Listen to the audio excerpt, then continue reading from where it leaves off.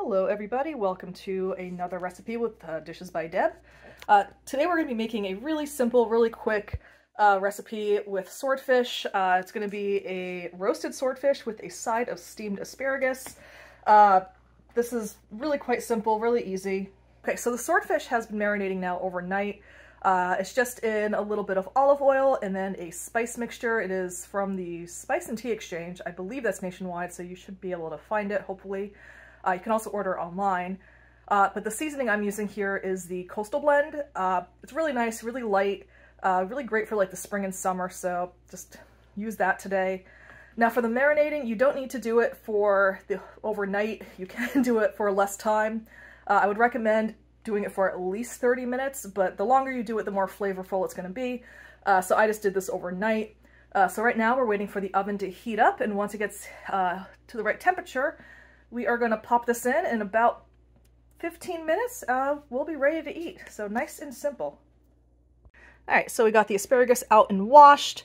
Now one trick I actually learned from my mom is when you try to figure out where to actually cut the bottoms off on the asparagus, if you just like gently bend the stalk, it will actually break off like right at the perfect spot.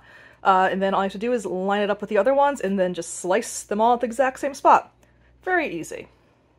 All right, asparagus ready. Swordfish steak is ready. Now we are just waiting for that oven to heat up.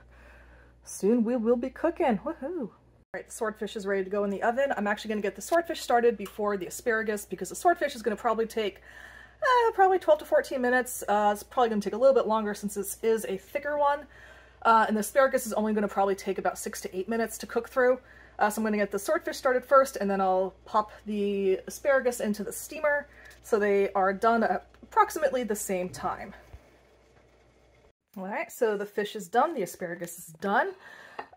This ended up taking a little bit longer than anticipated. I thought it was going to be about 12, 14 minutes. It ended up taking about 16 minutes. This is actually very thick cut, but really you know it's done when the fish starts to flake nice and easily.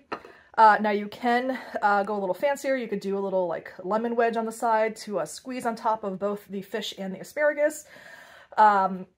If you want to go a little bit more decadent, you could put a little bit of butter on top of the asparagus, also the fish if you really want to.